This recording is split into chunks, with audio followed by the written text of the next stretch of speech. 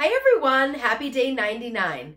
This morning, after I dropped my boys off at school, I ran to the grocery store, got some food for dinner tonight, and then headed to church to say the rosary for 8:30, followed by Mass at 9. Today's gospel is all about trusting the Lord. It's easy for me to say, yeah, I trust him, but do I really trust him in all things? Being a follower of Jesus isn't easy. It requires not only physical trust, but a deeper spiritual trust too. It's one thing to know in my mind that God has a plan and he works all things for good, but it's another thing to know it in my heart. With each step closer to Christ, I am called to trust a little more. Many times his plan seems radical and I think it will never work.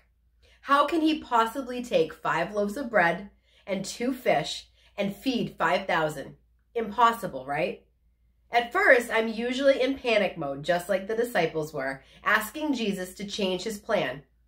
But if I can dig a little deeper and trust a little more, in the end, it always works out better than any plan I could have had. Every day I am given an opportunity to surrender my will to the will of God, to trust him in not just some things, but in all things. I must trust him not only when things seem logical, but when they seem irrational and scary too. Jesus calls us to think beyond our physical hunger to a place of spiritual hunger.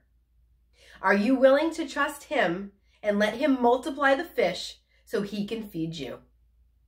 I hope all of you out there are having a blessed day 99. Please know that I am praying for you always, and I will see you tomorrow.